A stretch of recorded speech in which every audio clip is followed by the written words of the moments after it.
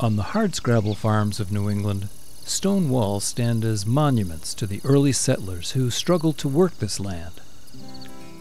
The stones remind us that carving a farm out of the wilderness was a lifetime's work. Clearing trees, pulling rocks, plowing and planting.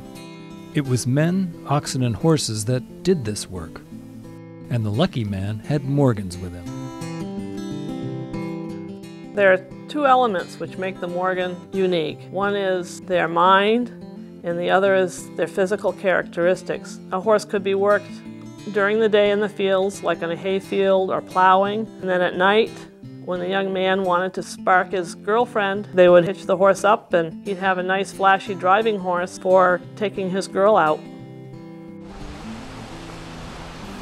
In down east Maine, people know a thing or two about working Morgans.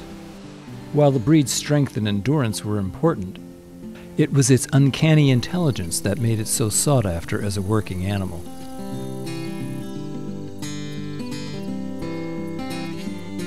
Just north of Portland, one woman has spent over 80 years breeding, working, and riding Morgans.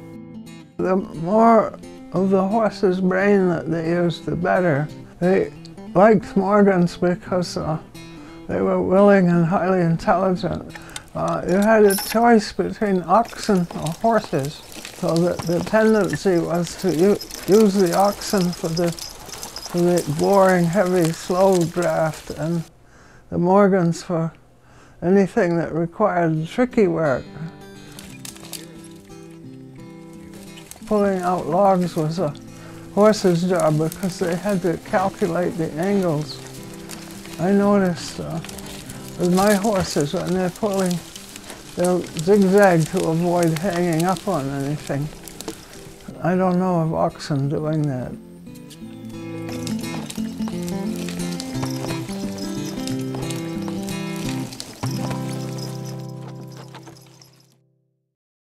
By the 1830s, this little blue-collar horse from Vermont was gaining a big reputation.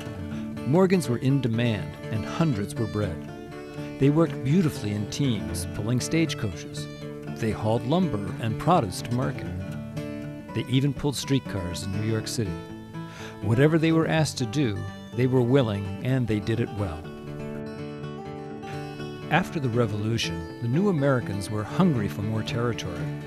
And with the purchase of the Louisiana territories from France in 1803, 828,000 square miles of untamed territory awaited those with the courage and spirit to go out and get it.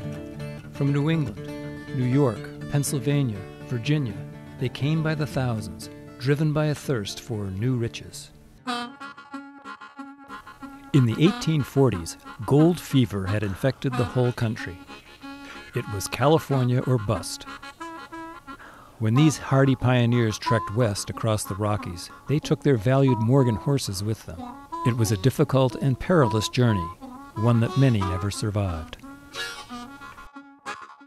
A good example of a Morgan who went west is a stallion called St. Clair. St. Clair was driven across the plains, pulling a wagon ahead of a yoke of oxen, and he was driven all the way to Placerville, California. He arrived there in the fall of 1849, right in the middle of the gold rush. Sometime later, he was spotted on the streets of Sacramento pulling a dray, apparently by the man who had driven him across the plains, who explained to his then owner that this was a blooded Morgan horse that was too valuable to be used as a workhorse on the streets. St. Clair himself was a beautiful horse. He was a dark chestnut. He was so dark he was almost black. And he had the typical blocky Morgan build, perfect legs and feet, and the chiseled, kind head of a Morgan. Ultimately, he sired between 600 and 700 foals in California. And his fastest offspring went to the track, both trotters and pacers, and made their records. Harness racing was the most popular sport in America. And this was naturally because everybody drove horses. It's like people driving cars now. You might get interested in fast cars because you're interested in performance. And harness racing was a craze completely all the way across America. Morgans were the fastest harness horses that existed in America right up until the development of the standardbred.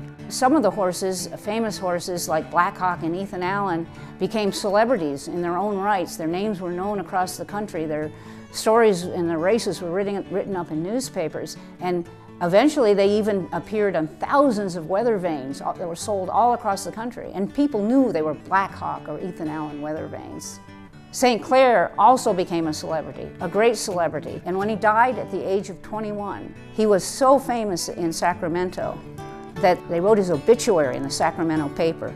And that was the only horse to be so honored.